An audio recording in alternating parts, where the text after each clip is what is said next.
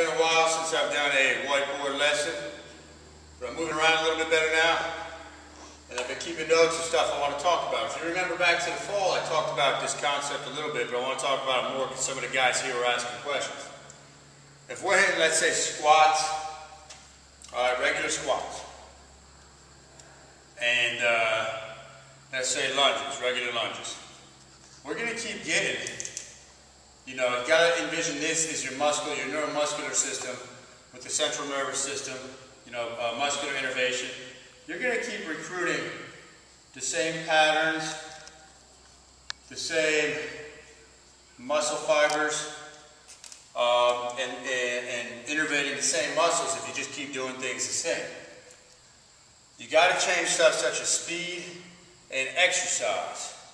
Now, part of the conjugate system that Louis uses, that's the basis behind, part of the basis behind rotating max effort exercises every 1 to 3 weeks.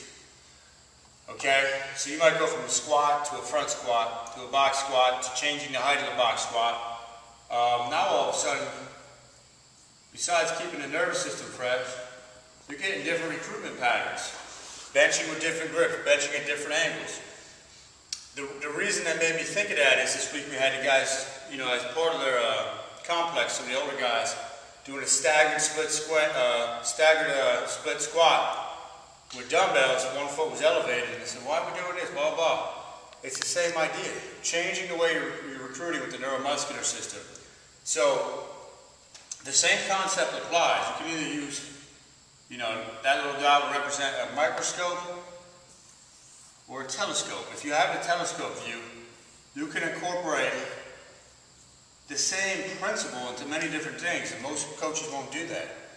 Okay, but you've always got to be changing something with the exercise to get full neuromuscular recruitment, and that's the reason behind switching angles, switching things such as that. If you have any questions, guys, just post it, and I'll get back to you.